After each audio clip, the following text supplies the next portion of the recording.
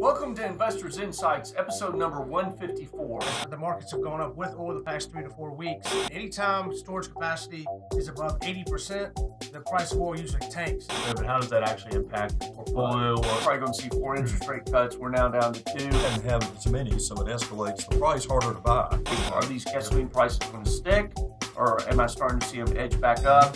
You're listening to Investors Insights with Greg Powell and the Portfolio Strategy team from Five Plan Partners.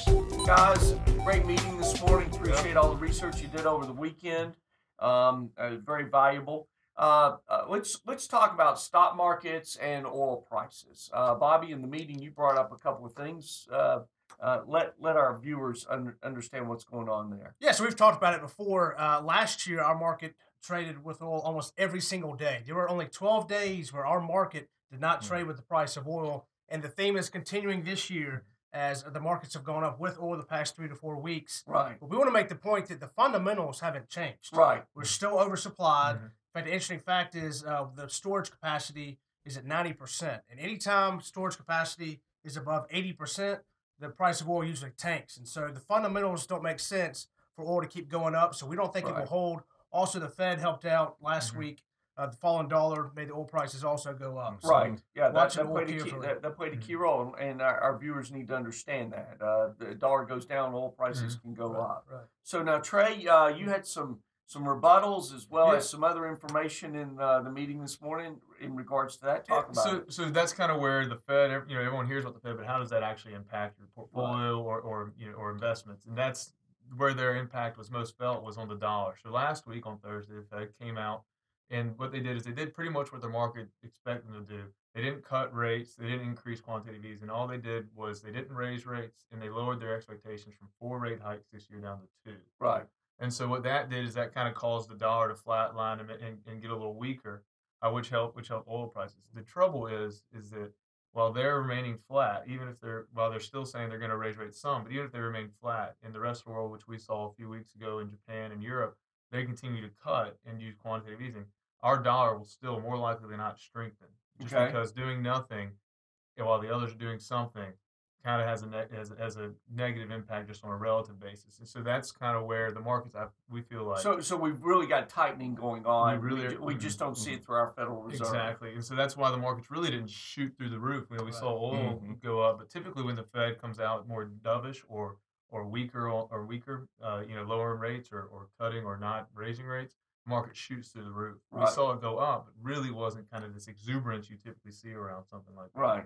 So I feel like it was mostly priced in, and really we're going to see how it goes from here. But it looks like they've really just kind of come in line and said, all right, markets, we'll go with what you expect, but we'll see. Yeah. So all this tension that we had at the first of the year that we're probably going to see 4 interest rate cuts, we're now down to 2, and it could be less than that as the year progresses. They've had 2 meetings, didn't raise rates, so it's really not that much of a statement to say we're going from 4 to 2. Sure. Well, now, actually, you were talking about the impact of interest rates. We were talking about interest rates on the portfolio. Yes. Also, from an economic indicator, I think we've got a number coming out on housing.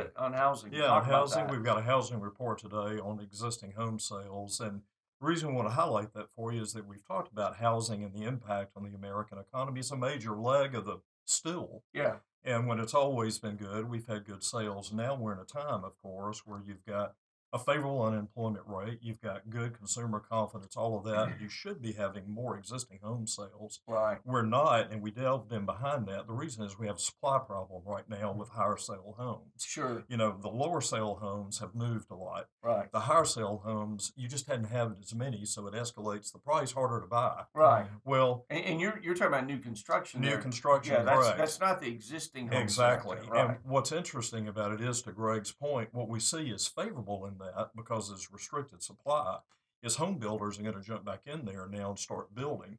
And that's important because that's a higher multiplier. Right. If you're building a house, it's about 3 times multiplier in a year because you're hiring people on the site, you're going to a major retailer to supply it, as opposed to when you buy an existing home, it's not much of that. Right. So we could have a nice tailwind this year to help us if these home builders pick up. Sure. The key to all of this, I think, whether it's oil prices, stock market, economy, and even in the housing market, has to come down with consumer confidence. Yes, it does. You've got baby boomers that are wanting to downsize. So they got that bigger house they want to downsize out of. Plus, at the same time, it's a tight market for new construction. It is. That's out there.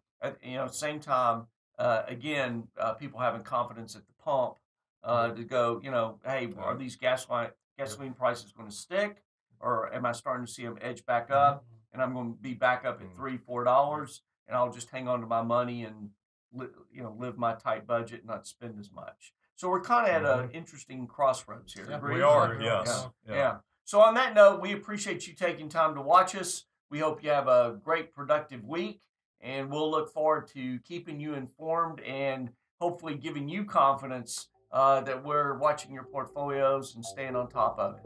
Thanks again. Look forward to talking to you soon.